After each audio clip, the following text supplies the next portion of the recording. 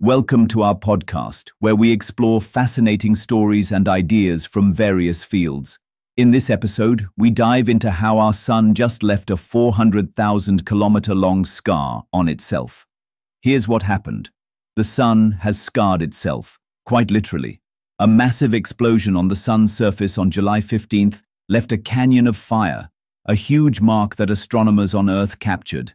The solar filament eruption happened on the sun's upper left side, releasing a powerful blast of plasma and magnetic fields into space.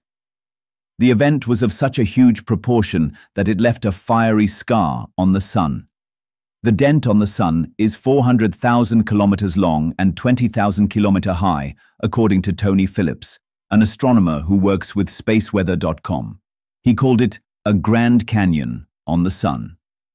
Astronomers were already prepared for something like this to happen. They spotted an unusually large, cold and dense gas filament suspended above the sun's surface a few days ago. When it finally collapsed, the Solar Dynamics Observatory caught it on camera. Filament eruptions are common on the sun and are triggered by small instabilities in the sun's magnetic field. Scientists are not sure how long the sun will remain scarred. They will continue to keep an eye on it to understand when and how it fills up. The sun has been highly active for the past years. It has reached a solar maximum when it releases plasma and plumes of flares more regularly. Coronal mass ejections, or CMEs, are sent across space and impact planets with radiation.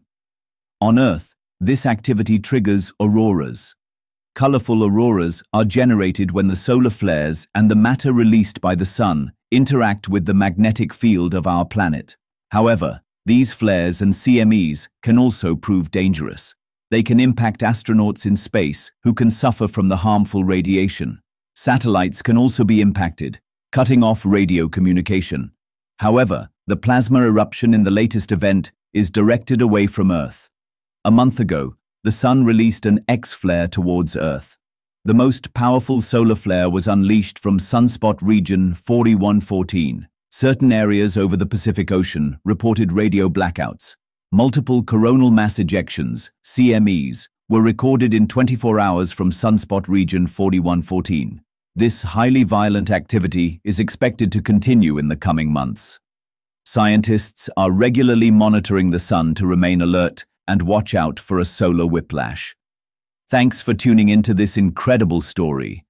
If this episode resonated with you, don't forget to hit the like and subscribe button for more captivating stories to come. Stay tuned.